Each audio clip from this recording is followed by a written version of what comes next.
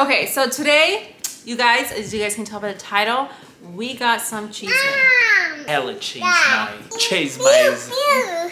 Hola amigas, así como están, mi juguete enfoca, es mi juguete foca, es mi juguete foca. Okay, tu juguete el foca. Okay. Tiene que repetir eso. And we know we've been absent, you guys. Last week we were just so busy. We can't share it with you guys yet, but pretty soon we will be able to share with you guys exactly what has been going on. Wait, what's been going on? Last week I didn't post anything on YouTube. Why? Oh, that's right. But you guys won't know about this because she's gonna delete it. So that's why we were gone for like a little bit, but we're back. We're back. Better than ever. Yes. As you guys can tell by our title, somebody tried breaking into or stealing my Range Rover. And before you guys say, oh no, you guys are lying, we're not lying. We got the proof, real evidence, real proof, and we're gonna show it to you guys. Basically, what happened was we had a little party. Before anybody gets it twisted, it wasn't any of our friends. Like, it happened after the party. Or during, honestly, but it definitely wasn't our friends. We just don't know what happened, and reluctantly, we do not have any cameras outside to see what happened or exactly how or who. Yeah. We do have the evidence that somebody tried breaking into our car. Which is freaking annoying because I've already put $1,000 million. That's not even a real thing. Wait, actually $1,000 million, isn't that a billion? Yeah, no? Yes. I don't know. Yes, yes it is. Yes it is, actually. Yeah, I've already put tons and tons of money into that car, and it's kind of heartbreaking to go out and see something that you take care of so much be damaged the way it was. And it kind of sucks. Because they couldn't even take it, like, I don't even understand if they were just trying to... You can't just hotwire a Range Rover, like, I don't understand what the situation was. Kind of fucked up, but... Honestly, I have bad luck with cars. I swear I do.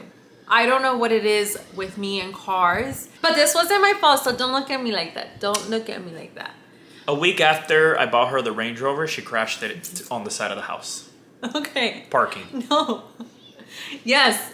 Fucked up the house and up the car. Okay, but it wasn't like that though. And then the rims.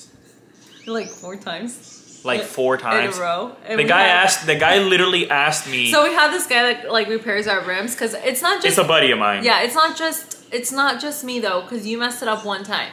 I messed it up twice and you messed it up once. You messed it up like 3 times. And not just that car, all the cars. I was gonna say, but he fixes our cars all the time.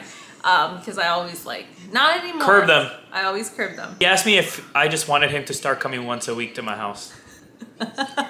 Which wouldn't have been a bad idea at the time. Hey, but it hasn't happened since then. Well, because of COVID, we haven't gone anywhere. We don't do anything. True, that's true, that's true. Me accidentally hitting the house, that was an accident. I didn't even realize I hit it until I hit it, like after.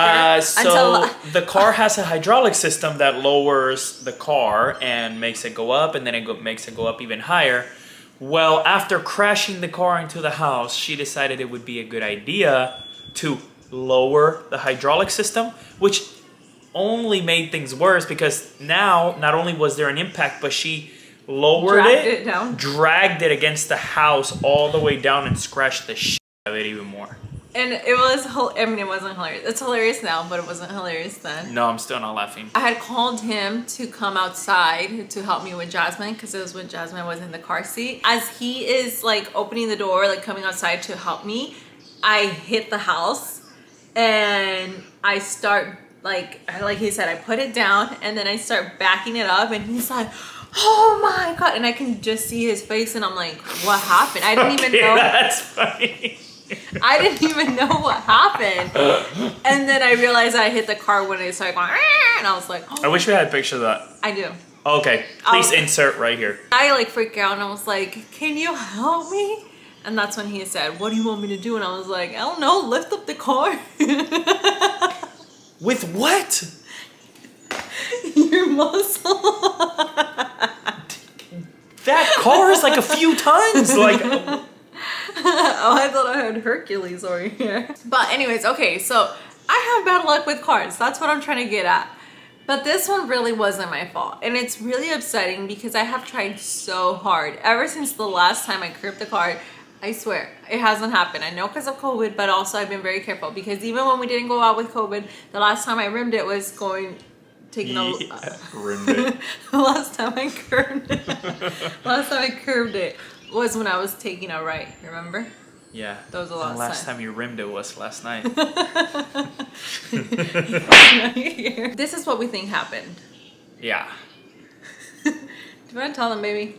No, go ahead. I think you're a better storyteller. I want to hear your version of the story.